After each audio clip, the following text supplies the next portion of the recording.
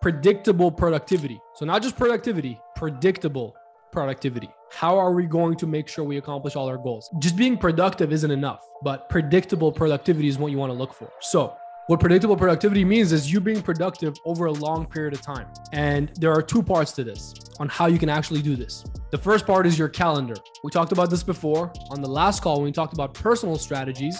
I talked about the calendar as well. So here we're talking about business strategies. Again, we're going to talk about the calendar because like I said on the last call, it's the number one predictor of your goals and your future. And here in business, it's the number one predictor of your revenue and income goals of whether you're going to get there or not. So when it comes to predictable productivity, the first part is your calendar. So you need to schedule in your priorities and scheduling your work. So anything that's priority, anything that's a must get done in terms of productivity for your business needs to be scheduled in. If it's not scheduled in, it's not priority. If it's not scheduled in, it's not real.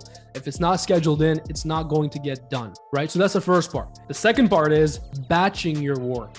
Batching your work. So BATCHING, batching your work. So what batching means is you group together related work in order to maximize your productivity, to get to the desired outcomes or results in a shorter time frame, or to just get more done in the same time frame, but get more of the work done. So you do that by batching. For example, anybody on here who does content, right? If you're recording content, whether it's for YouTube, whether it's for your business, whether it's courses, training programs, whatever it might be. If you're doing one video a day, 7 days a week, not only are you not as productive, you're not as sharp, the skills to record content, to be on camera are not as dialed in, but it's just not the best way to do it. The best way to do it is to batch. So you can, for example, spend one day doing all your planning and organizing, writing out your content, planning it out, organizing it. Then you can spend the next day recording. So you can go 4 hours straight and just doing all the recording. So now in one day, all your recording is done and it's organized. The work is batched as opposed to spreading that same work over a week where it's going to be inconsistent. It's going to be up and down and it's going to potentially not even get done. So it's about predictable productivity. Having everything in your calendar is step one. And number two is batching your work. Another way is, for example, on Sunday, planning out your week, planning out the different parts of your week and what that's going to look like and putting similar work together, right? So you batch your work. That's how you get more done, ideally in less time, because it's not just about doing more. It's about doing the right things. The goal isn't to be busy.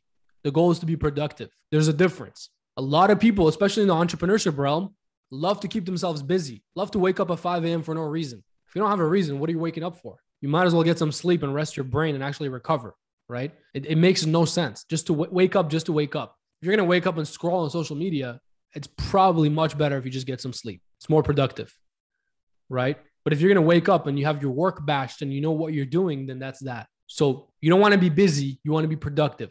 And if you want to take it one step higher, you don't want to be just productive. You want to have predictable productivity. How you make your productivity predictable is through your calendar, prioritizing everything, having everything booked in. And number two, through batching similar work, putting similar work together. And then the last point on batching that I want to tell you on just being productive and doing it in a predictable manner is environment. Your environment in which you work is very important. So if you have an office space or if you have a room in your house where you do your work, or even a corner in your house, or even a chair that you sit in when you do all your work, whatever it is, but an environment that gets you into that work mode, that work zone, right? That eliminates distractions ideally. So I'll give you guys a couple examples of this. I've seen John C. Maxwell speak live a couple of different times at different business conferences.